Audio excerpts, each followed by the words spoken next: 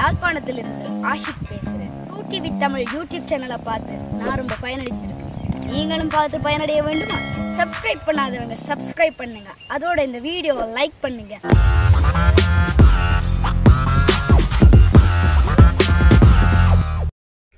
True TV Tamil வழங்குகிற கொலசி master நிகழ்ச்சிக்கு உங்களை அன்புடன் வரவேற்பதில் பெரும் மகிழ்ச்சி அடைந்து கொள்கின்றோம். நான் உங்களின் ஆசான் மதிராஜ். சின்ன பிள்ளையாக இருக்கேக்குள்ள நான் சின்ன பிள்ளையாக இருக்கேக்குள்ள எங்களோட அப்பா அம்மாவுக்கு ஒரு காணி ஒன்று இருந்தது. நானும் என் அப்பாவும் அந்த காணியை துப்பராகுவோம்ட்டு அந்த காணிக்கு போனேன். நாங்கள் போக திடீரென்று பார்த்தா இப்படி ஒரு கல். அப்பா சொன்னார், மெதுவாக தள்ளி பாருங்காலேண்டு கல்லாக டக்குது இல்லை. அப்பாவும் வந்து தள்ளினார். ஒரு துளி கூட டக்கே. என்ன செய்வோம் ஏது செய்வோம் என்று யோசிச்சு கொண்டிருக்கேக்குள்ளதான் அப்பா சொன்னார், ஒரு வழி இருக்குது, நீ ஒரு சின்ன கல் ஒன்று எடுத்துக்கொண்டு வா. நான் என்ன செய்தேன், மடண்டு போய் ஒரு கல் எடுத்துக்கொண்டு வந்து அப்பாட்ட கொடுத்தேன். அப்பா என்ன செய்தார், பக்கத்து வீட்டில் போய் ஒரு அலை வாங்க எடுத்துக்கொண்டு வந்தார். உப்பா பார் புரட்டி காட்டுறேன்னுண்டார். சின்ன கல்லை தூக்கி கிட்ட வச்சுட்டு அப்பா அலை வாங்க தூக்கி உள்ளுக்குள்ளே வச்சு போட்டு தள்ளினார். தள்ளோண்டு 2 பேர் சேர்ந்து தள்ள முடியாத அந்த கல் என்ன மாதிரி நகர்ந்துச்சுத. என்னப்பா இது என்னண்டு இப்படி என்று கேட்க அப்பா தான் அந்த மனுஷன் சொல்லிச்சுது, உதுதாண்டா தம்பி நம்புகோல் பொறிமுறை என்று. என்னண்டு நம்புகோல் பொறிமுறை. நான் கேட்டேன், என்னப்பா நம்புகோல் பொறிமுறைண்டா என்ன சொல்லுங்க. உங்களுடைய அப்பா நல்ல படித்த ஆளோராள். குறைவான ஆற்றலை பயன்படுத்தி கடினமான பொருளை எளிதாக நகர்த்துறதுக்கு பயன்படுகிறது தாண்டா தம்பி இந்த நம்புகோல் தத்துவம் என்று சொன்னார். என்னென்று குறைவான ஆற்றலை பயன்படுத்தி கடினமான பொருளை எளிதாக நகர்த்துறதுக்கு பயன்படுகிற தத்துவம் தாண்டா நம்புகோல் தத்துவம். உடனே நான் யோசிச்சேன், இந்த பெரிய கல்லு தான் என்ன கடினமான பொருள், அதை நகர்த்துறதுக்கு எங்களுடைய அப்பா எளிய முறையில் நம்புகோலை பயன்படுத்தி இருக்கிறாருண்டு. சரி, நான் அடுத்ததாக அப்பாட்ட கேட்டேன், அப்பா நம்புகோளுக்குள்ள என்னென்ன விஷயம் இருக்குதப்பா, நாங்கள் இப்போ வந்து தள்ளின மாதிரி என்னென்னப்பா வாழ்க்கையில் பயன்படுகிற மாதிரி இருக்குதுண்டு. அப்பா எனக்கு சொல்லி தந்த விஷயத்தை நான் உங்களுக்கு சொல்லித்தாரேன், ஒருத்தருக்கும் சொல்லி போடாதேங்கோ. அப்பாட்ட நான் இந்த கேள்வியை கேட்டுட்டு அப்பாண்ட முகத்தை பார்த்தேன். பா, இன்னொரு சந்தோஷம் அந்த மனுஷன் முகத்தில். வாடா என்ற சந்தனை கட்டி உனக்கு சொல்லித்தராம நான் வேறு யாருக்கடா சொல்லித்தர்றேன்னு சொல்லிட்டு மனுஷன் சொல்லிச்சுது, அடா தம்பி இங்கே வாடா, இந்த நம்புகோலில் 3 வகையான நம்புகோல் இருக்குதாடா. முதலாம் வகையான நம்புகோல், 2ஆம் வகையான நம்புகோல், 3ஆம் வகையான நம்புகோல் என்று 3 வகையான நம்புகோல் இருக்கடா. அதுக்குள்ளேயும் மிக முக்கியமாக ஆதார புள்ளி, விசை, பொருள் என்று 3 விஷயம் இருக்குதடா என்று சொன்னார் அப்பா. நான் சொன்னேன், அப்பா இங்கே பொறுங்கப்பா, முதலாம் வகை நம்புகோல், 2ஆம் வகை நம்புகோல், 3ஆம் வகை நம்புகோல், இந்த 3லையும் எனக்கு விளக்கம். என்னண்டு முதலாம் வகை நம்புகோல், 2ஆம் வகை நம்புகோல், 3ஆம் வகை நம்புகோல், இந்த 3ம் எனக்கு விளங்கிட்டுது. அந்த ஆதார புள்ளி, விஷ, பொருள் என்று சொல்கிறீங்களா, அது எனக்கு சுத்தமாக விளங்கலையாப்பா, தயவு செய்து திருப்பி சொல்லப்பான்னு கேட்டேன். எங்கடா அப்பா நல்ல மனுஷன், என்னதான் கேட்டாலும் சொல்லித்தரும் படிவா. அப்பா எனக்கு விளக்கமாக சொன்னார், அடைஞ்ச வாடா தம்பி, ஒரு கத்திரிக்கோல், ஒரு பாகுவட்டி, ஒரு ஸ்டெப்லர் மிஷின், இந்த 3ஐயும் எனக்கு இப்படி உங்களுக்கு காட்டி கொண்டிருக்கேன். இதே மாதிரி தான் அப்பாவும் சொல்லி தந்தார். ஒரு என்னென்று ஒரு கத்திரிக்கோல், ஒரு பாக்குவட்டி, ஒரு ஸ்டெப்லர் மிஷின், இந்த 3ஐயும் கொண்டு வந்து முன்னுக்கு வச்சுட்டு சொன்னார், ஆதார புள்ளி என்றதடா இந்த இதில் இருக்கு பாரு, இந்த சென்டர் என்று சொல்லுவோம், அதைத்தான் ஆதார புள்ளி என்று சொல்கிறது. அது வந்து இந்த இந்த இந்த விடயங்கள் இந்த 2ஐயும் வந்து சேர்த்து வச்சிருக்கிற ஆதாரமாக இருக்கிற புள்ளி. இந்த கத்திரிக்கோளில் ஆதார புள்ளி என்றது எது, இது நடுவில் இருக்குது. இந்த பாக்குவட்டியில் ஆதார புள்ளி என்றது எது, இந்த இருக்குது, இது. இந்த ஸ்டெப்லர் மிஷினில் ஆதார புள்ளி என்றது எது, இந்த இருக்குது, இது. அப்போ என்ன, ஆதார புள்ளி என்றது இதுதான்டா. இந்த ஸ்டெப்லரில் இதில் இருக்குது, இந்த பாக்குவட்டியில் இதில் இருக்குது, கத்திரிக்கோளில் இதில் இருக்குது, இதுதான்டா ஆதார புள்ளி என்று சொன்னார். அப்பா எனக்கு வடிவாக விளங்கிட்டாப்பான்னு நான் சொன்னேன்.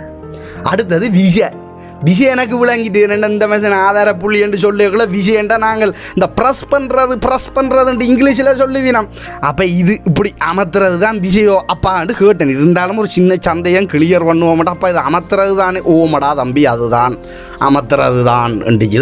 அப்போ எனக்கு விளங்கிட்டு இந்த கத்திரிக்கோளில் இங்கே இருக்குது, பாக்குப்பட்டியில் இங்கே இருக்குது. இருந்தாலும் எனக்கு ஒரு மயக்கம், இந்த ஸ்டெப்லர் மிஷினை இங்கே வச்சு அமர்த்துறதோ இல்லை இங்கே வச்சு அமர்த்துறதோன்ட்டு. ஸ்டெப்லர் மிஷினை இங்கே வச்சு தானே அமர்த்தணுமா.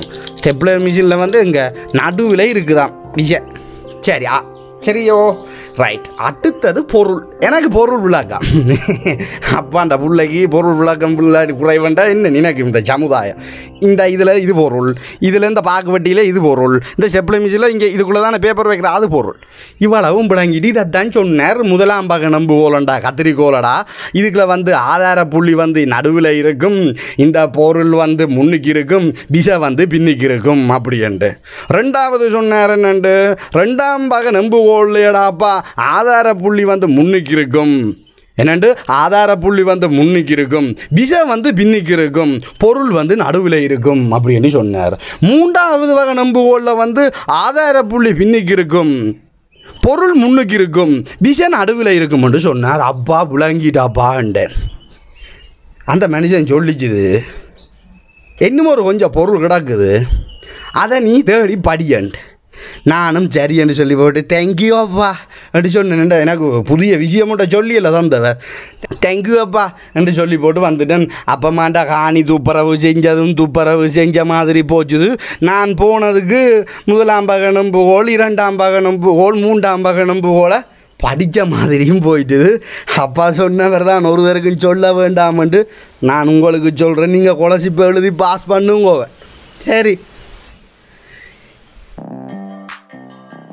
நம்புகோலின் வகைப்படுத்தலை நாம் எளிய ஒரு சித்தரிப்பு காட்சியினூடாக மிகச் சுலபமான முறையில் கண்டுகொண்டோம்.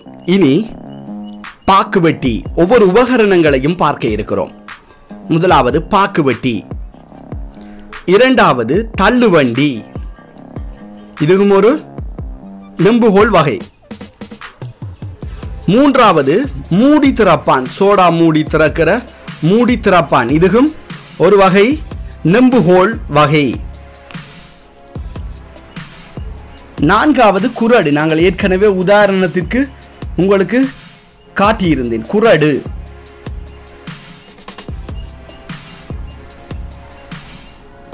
தெளிவான முறையிலே படங்களை பார்த்து வையுங்கள். இடுக்கி, வேலைகளை இலகுவான முறையில் பயன்படுத்திக் கொள்வதற்கு பயன்படுகிற இடுக்கி. இன்னும் ஒன்றை பார்ப்போம், தணல் இடுக்கி. தணல் இடுக்கி யார் பயன்படுத்துவது? உங்களுக்கு தெரியும், நகை வேலை செய்பவர்கள் பயன்படுத்துவது தணல் இடுக்கி. இதுவும் ஒரு நெம்புகோல் வகை. ஆணி பிடுங்கி, இந்த ஆணியை அரைஞ்ச சுவரில் ஆணி அரைஞ்சு காணப்படுகிற பொழுது ஆணியை பிடுங்குவதற்கு பயன்படுகிற ஆணி பிடுங்கி, இதுவும் நெம்புகோல் வகைக்குள்ள அடங்கி காணப்படுகிறது. அடுத்தது கத்தரிக்கோள். நான் உங்களுக்கு முதலிலேயே விளங்கப்படுத்தினேன். கத்தரிக்கோள் இதுவும் ஒரு நெம்புகோல் வகை. சுத்தியல், ஆணியை சுவரில் அரைவதற்கு பயன்படுத்துகிற சுத்தியலும் ஒரு நெம்புகோல் வகை. அடுத்ததாக சாய்தள பொறிகள் என்பவற்றை, என்னென்ன சாய்தள பொறிகளுக்குள்ள அடங்குகின்றது என்பவற்றை நாங்கள் பார்ப்போம்.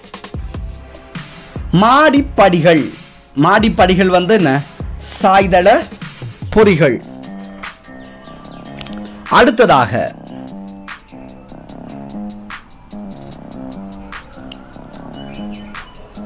சாய்தள பலகை, இந்த பொருட்களை ரொளியில ஏத்துறதுக்கு பயன்படுகிற சாய்தள பலகை. அடுத்ததாக ஏணி, ஏணியும் வந்து என்ன, ஒரு சாய்தள பலகை. அடுத்தது ஆப்பு, இது உங்களுக்கு தெரியும், என்ன, ஒரு பெரிய மரத்தை பிளக்கிறதுக்கு பயன்படுகிறது. கோடரி, கோடரி. அடுத்ததாக நாங்கள் பார்க்க இருப்பது அன்பு பிள்ளைகளே, கப்பி வகைகள். கிணற்று கப்பி, ஒரு பெரிய பாரத்தை தூக்குறது. இந்த கப்பியை பாருங்க, 2 கப்பிகள் பொருத்தப்பட்டிருக்கிறது. இதுல வந்து ஒரு கப்பி பொருத்தப்பட்டிருக்கிறது. கீழே இருக்கிற ஒரு பாரத்தை மேலே கொண்டு வர்றதுக்கு பயன்படுத்தப்படுகிறது கிணற்று கப்பி. பாரம் தூக்கி உங்களுக்கு தெரியும் இந்த மண்ணுகள், அதே போல் இந்த எலக்ட்ரிசிட்டி போர்ட்டில் வேலை செய்கிற மின்சார சபையில் வேலை செய்பவர்கள் பயன்படுத்துகிற பாரம் தூக்கி. மின்பாரம் தூக்கி ஆங்கிலத்தில் லிஃப்ட் என்று சொல்லுவினோம். ஒவ்வொரு இடங்கள்லையும் இருக்கும். ஆக்களை தூக்கி கொண்டு இன்னும் ஒரு இடத்துக்கு போகிறது. சில்லும் அச்சாணியும் என்கின்ற தலைப்பிலே நாங்கள் அதற்குள்ளே அடங்குகிறதை பார்க்க இருக்கிறோம். சைக்கிள், சில்லும் அச்சாணிக்குள்ள சைக்கிள் முதலாவது. இரண்டாவது நீர்த்திருகி, டப் என்று சொல்லுவினோம்.